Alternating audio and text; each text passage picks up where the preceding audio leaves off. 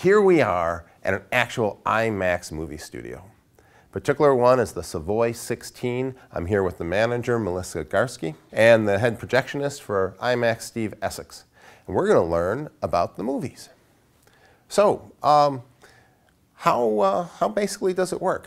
Do we still have big giant reels of film and that stuff, or? Not anymore. I want to say with IMAX in particular, they made the switch to digital about 5 years ago now. About 5 years ago. There are still some theaters that do run film for IMAX. That's the kind of their specialty thing, but there's very few. And it's international. I think maybe 3 or 5 internationally. So. And it tends to be the educational stuff more like, right? Okay.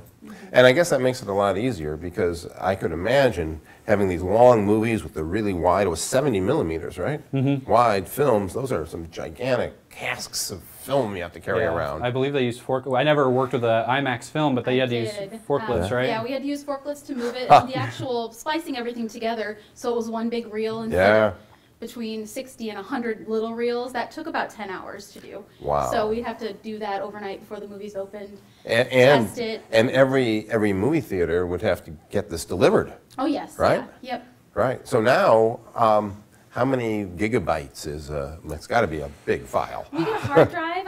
I don't know exactly. I can't remember what the IMAX are, but the standard films are a couple hundred gigs per file on that. And I want to say it's probably a little bit higher for the IMAX because the people at IMAX actually go through and retouch everything to make it work as well as possible with their systems. Yeah. Okay. But now, these days, you can get some portable hard drive that's 2 terabytes or something. Yeah, right? they just send us a standard external hard drive. Wow. We plug it into the server, and it works. it's about real time is the time that it takes to ingest it into our servers. Yeah. But Okay. So now often in this class we've talked a lot about economics of various things. This is really just a fun how things work and an opportunity to go behind the scenes, which is exciting. But the economics of movie theaters, basically the ticket price goes to the people who made the movie, right? Yeah, most of it does. We do negotiate percentages, so typically when a movie opens, I don't know exactly, I don't handle all of that, but I would guess about maybe 2% of the tickets. 2%? Yeah. Okay. And some of that even lower. With big movies like Avengers, I doubt that we see much of that for a very long time. The longer we have the movies, the higher the percentage that we get is, but it doesn't ever make much of a difference. It doesn't cover a lot of our costs. It's the popcorn. It is the popcorn. And the sodas. And the soda. And how can and you the have nachos. a movie without popcorn and sodas That's and right. nachos? All right. Yep, that's All what right. keeps us going. So. Very good. Yeah. Very good. All right. The last thing is these 3D movies. Now, I remember as a little kid, it was the crappy one lens was red and one was green, and it didn't make any sense. But I've seen the 3D movies. Now it is so amazing. Incredible. yeah. So the glasses you wear are polarizers, right? Correct. So what happens is coming off of the projectors, with the IMAX there's actually 2 projectors. You get one for your left eye and one for your right eye. And it's incredibly accurate. If someone were to cover that lens, it would look like someone came up and covered your left eye. But each one has its own independent polarization, and they're polarized at different angles, and then those glasses correspond to that so that you get the true left eye, right eye effect. Wow. Wow. So in that case, they send you, hey, this is the left and this is the right hard drive, right? Luckily, With film it was that way, but with digital, it just figures it out. Figures it out. They're smart enough to not make us think about it. Right. Oh, that's good. That's good. I hate to say, hey, it's upside down. Your left. Yeah. That's right. Well, I do remember, because I'm older than you guys, going to movie theaters, and sometimes the film would break, or you'd have to splice it, or you'd have to wait when they change reels. And the big movies always had intermissions. Of course, the real reason was so they could put a different film canister on. Yeah, or play it in multiple theaters. I know most of them only had one screen, but we did that when we still had film. We would only pay for one movie. And then run it down the hall. Yeah. And then start it again in another theater. Give 15 minutes for people to go purchase concessions. Exactly. And then come right back and enjoy the rest of their movie. So that's great. That was behind that. So. Well, here, take us inside. All right. Okay. So look at the size of these projectors. I mean, this is some big stuff. So what's the light bulbs in these things? So what they are is they're a xenon gas light bulb, and the ones in the IMAX projectors are actually running at 6,000 watts. They're pretty big bulbs. It's pressurized xenon gas, and what they do is they have an anode and a cathode, and that excites the gas. And the reason they use xenon is because it's the most accurate representation of sunlight that we can get, and that's the best for projection that they use. So, I mean, it's a plasma, right? And a plasma will excite the electrons and the atoms. Xenon is the largest noble gas, so it has the most number of electrons. So if you add up all the different transitions, you'll cover everything in the color spectrum. So another wonderful use for plasmas. Xenon light bulbs for IMAX projectors.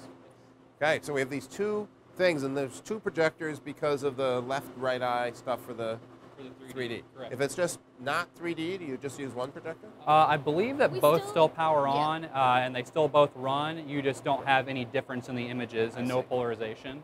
So they're exactly synced, so they're showing the same image. Yeah, so every morning when we power it up, it goes through a calibration process where it runs test patterns and realigns itself to make sure that everything is going to sync up just fine when movie time comes. It looks like this is where you stand and control everything? Yep. This is the heart of the operation? This actually, they're really good about automation. This will do everything from powering up all the sound amps to pretty much anything that we need to do Okay. on a regular basis. It'll do for us. I mean, we have to push a button here or there, but it takes care of all the hardware. Yeah, And this is what has eliminated projectionists. Like it's Yes. all ran All here, by so, computer. yeah. And you've got the sound mixers because it's not just the pictures, right? You've got the sound, the beautiful thundering. Yeah, Yeah, and I mean, sound these is are a some big big thing. speakers. yeah. That's actually all this behind you. This is just our, for our PA. I remember when you have like a 40-watt speaker or something in your house, it sounds really loud. How many watts of speakers do you have? I wish here? I could remember, but I know that the ones that run our smaller auditoriums are over 1,000 a piece, so Okay. I would imagine these are probably closer to at least 1,500 or 2,000. Yeah, that's a lot of power into sound. Yeah. And this is also perfectly synced up with the files, right? The files contain the audio as well as the visual. Yep. Okay, so here's what I've always wanted to know. In the days of film, you could tell when the projectionist was asleep because the film reel would run out and then all you're looking at in the movie is like white with the last little piece of leader going through, right? And you say, hey, wake up there, right? Or something. Do you actually stand here and sit here during the whole time anymore? Nope. They, like she had said, we eliminated projectionists with a lot of this stuff, so it all actually runs on a schedule, and So you don't even have to come in here and press the button. as long as everything runs like it's supposed to, we don't have to be up here aside from powering it up in the morning. Powering up in the morning, and if anything goes wrong, then someone will let you know. Yep, pretty much. The movie stops. So I always wonder, so if the movie stops in the middle, it's clearly something's wrong, somebody really should come out from the audience and let somebody know. Yes, or we try to monitor it so that people don't have to get up, but obviously that doesn't always happen that way. Does that ever happen? Does anything ever go wrong? Yes, yeah, it's a computer basically, so sometimes it messes up. It's lined up with a scheduler through our pre-show, so that Okay. sometimes faults. Oh, and that's the other thing. I wonder that's probably important economic. I know that when I come to the movies, there are a whole nice entertaining pre-show of commercials. Yeah. Yes. And I imagine that you guys get paid to show all that stuff, We right? do, yes. Yes. Yep. Okay. Okay. An important economic aspect Yes, of, yeah, it's a of the captive theater. audience. Everyone's sitting there, they're looking at the screen, so So it's a very good way of advertising. yes, yes. And if you wanted to buy one of those little seconds, like take my course, okay? How much do you charge for that? We work through Fathom Events, so it's a third-party company. I Okay. do know that the closer to the movie start time, the more expensive it is, because Yes. people tend to kind of wait till the last minute. So Right. making sure you get the most people Right. viewing your ad, it costs a little bit more. Sort of just like the Super Bowl, right? You know, pregame doesn't cost as much, yeah, right? Right before exactly. halftime. Okay. Okay. Well, this is really neat. Well, hey, let's see what it looks like out there. Yeah. Okay. So how many seats are in this? There are theater? 485 seats. 485. Yes.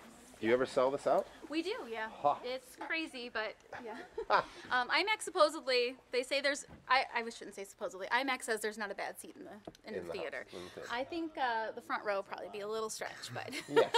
but we do try to keep it far enough away so that, but up here especially, like every angle's perfect, so.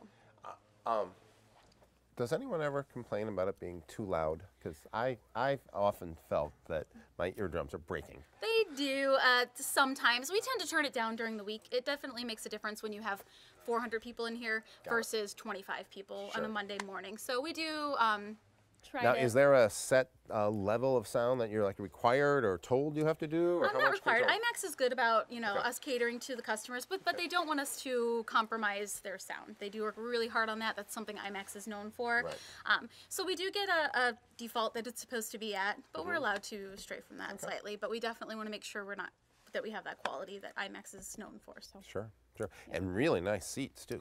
Yes, yeah, these Like are our cup new seats. So holders, yeah, cushions. yeah, and they're rockers, so nice and comfortable. Yeah. So the screen itself, Yes. what is the screen made out of? Oh man, is it vinyl?